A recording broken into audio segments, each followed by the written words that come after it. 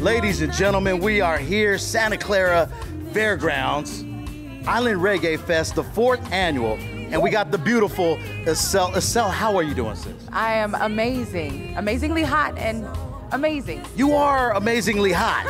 I didn't mean it like that. I didn't mean it like that. Looking like a Samoan superhero in this outfit. You look great. Now, who did your wardrobe? Coco Black. K-O-C-O, Coco Black with a Q. He came out with this new line of tikis, and he graciously was able to put me in this amazing outfit for IRF that I feel empowered. You know what? You're definitely raising the bar. You just came off stage. This is your first year being a solo artist here on Island Reggae Festival. How did it feel to come off stage?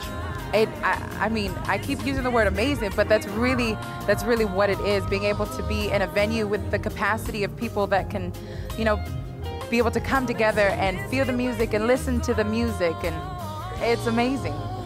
There you go, there you go, ladies and gentlemen. It is amazing, okay? Man, so what can people expect 2015 from Essel? Very soon I have an EP dropping.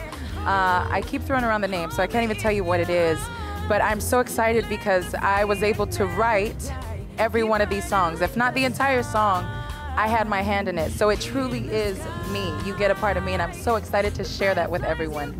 That's what's up. Hey, it's your boy Q. Shout out to all our sponsors, Cukui, RudeBwoy Entertainment. For more information, go to islandreggaefest.com. It's beautiful Essel. We out.